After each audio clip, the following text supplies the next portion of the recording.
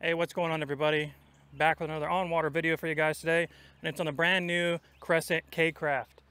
So I got quite a few river trips in this boat now with all the different configurations, but today I'm just going to show you in pretty much its raw format the performance, so you know what to expect if you're looking for this type of platform. We're going to do a little bit of flat water here, we'll do some up and back, some turning, then I'll do some standing, some casting, and then at the end I'll put some of me running a rapid so you can see the performance you can expect. Let's get at it. Okay, for specs, this boat is 11 feet 10 inches long, 33 inches wide, and weighs 63 pounds. It is more of a paddle slash kayak stand-up paddleboard hybrid. You can put a little motor on the back and stuff like that if you want to turn it to like a really small skiff.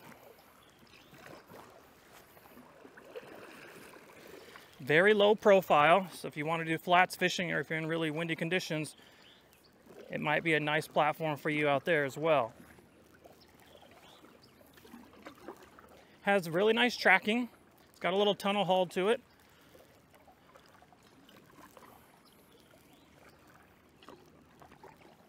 And the front nose has a little bit of a rocker, so if you do have a little bit of bumpiness, the water will displace outwards, so it's pretty nice.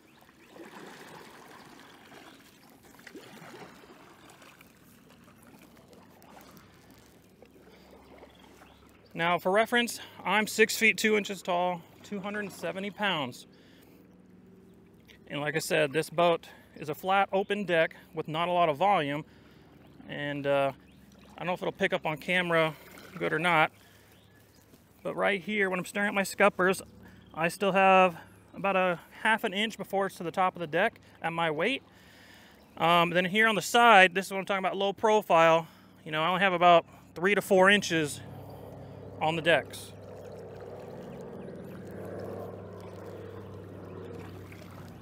So I'll try and get a little bit closer so you can see what I'm talking about. There's the water line. It's about all my 4 fingers at my weight. But this boat is about stability for people that want to stand, fly fish. You want to take your kids, take a dog. I mean, it's infinite amount of space. I'll link my video in the description for the full walkthrough if you want to see all the configurations you can do on it. But let's do some standing. So we got the paddle keeper right up here. Put that there. Grab the rod.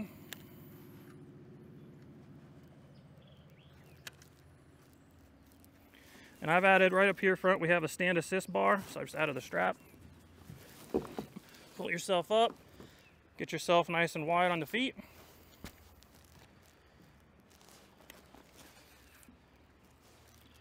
And cast away. So it's very stable, even at my size. If you like to do a lot of standing, pitching, if you like to do a lot of skipping, I mean, when you're up like this, you can do underhand skips all day. Skip right up and in, off you go. So it's got a lot of stability for its size. The only thing that's going to keep it from being a Bubba boat, you know, for those 300 pounders, is the shallow edges. You're going to have water coming up over the side pretty quickly. And as I'm standing, we look down.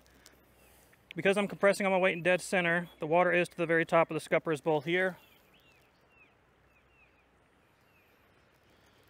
But yeah, very, very, very stable. Get your stand assist strap. Ease your way back in your seat. And this rod holder is just one I added. This does not come with the boat, so you're aware. But now let's do some paddle boarding. We'll go back up.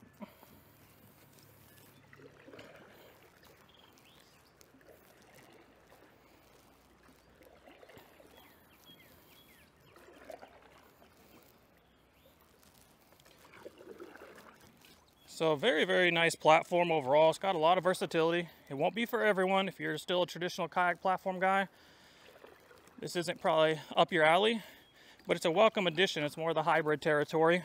So it's definitely gonna have people that desire it for its different capabilities.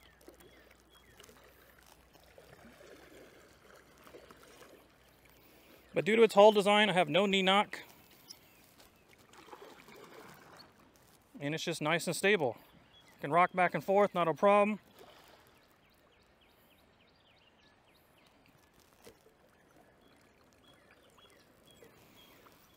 Okay, now I'm going to go ahead and swap out, and we'll do the fly rod and show you guys what that's going to be.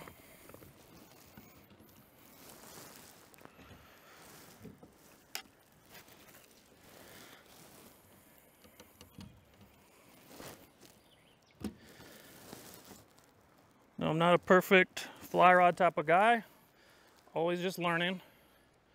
So my technique isn't perfect, I apologize. Let's go over here.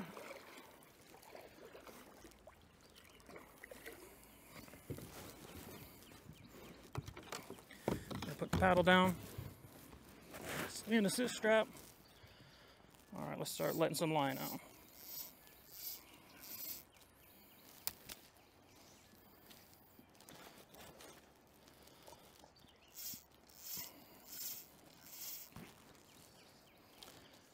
But yeah, if you're a fly fisherman and you got good stability, this might be a platform that you like.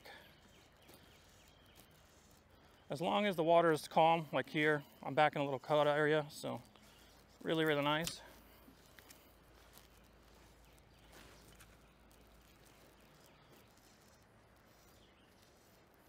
But even, you know, fly fishing, this is a really nice platform with this open concept.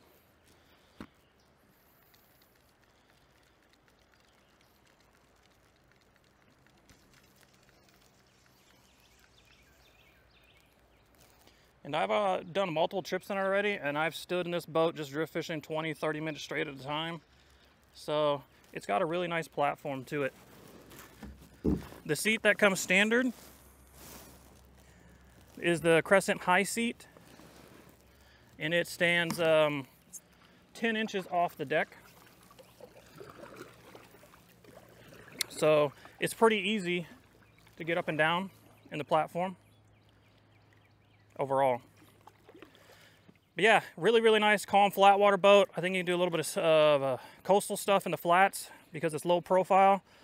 Like I said, take a dog, take your kids, use it as a jump off platform for them. And you can go around rivers. I'm going to show you running some rapids here of like a class 1. You can maybe sneak in a class 2. But there's not a lot of volume on the side, so just be careful if you get caught up on your side. You don't have a lot of buffer zone there. You want to take it straight on. But yeah, let's go and show you some moving water. All right, here we are at our rapid.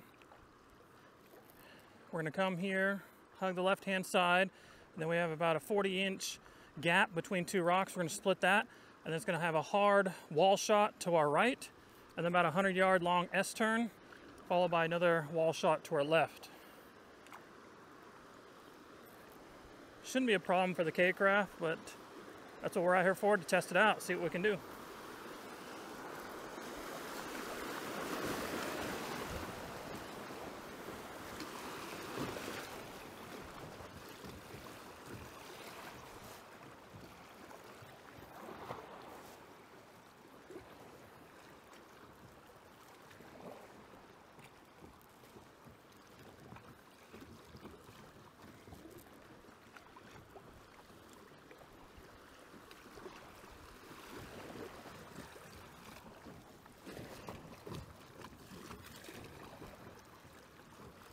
Okay, right up in front of us again.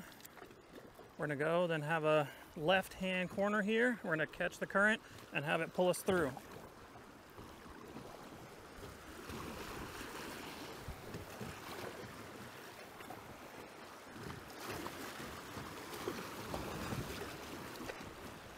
Nice and easy. Yeah, if you want to get out and explore some creeks, smaller rivers, K-Craft can definitely handle it. All right, we got some nice standing waves here. Being that the K-Craft is such a flat platform, I do intend to have some water coming up and over the nose, but let's test it out.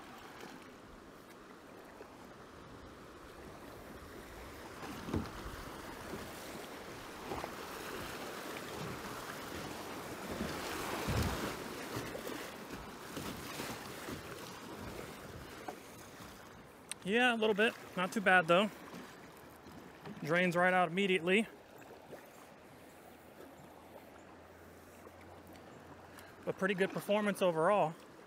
You can definitely take this around just about any river that has class 2s and lower, and it's going to perform just fine. I hope you guys found this video insightful for the on-water performance and what you can expect if you're interested in a Crescent K-Craft. I'm going to leave you with some photos of the different variations I've set the platform up with and tested. If you have any questions, leave them in the comment section down below. Appreciate you guys hanging out with me. Catch you in the next one.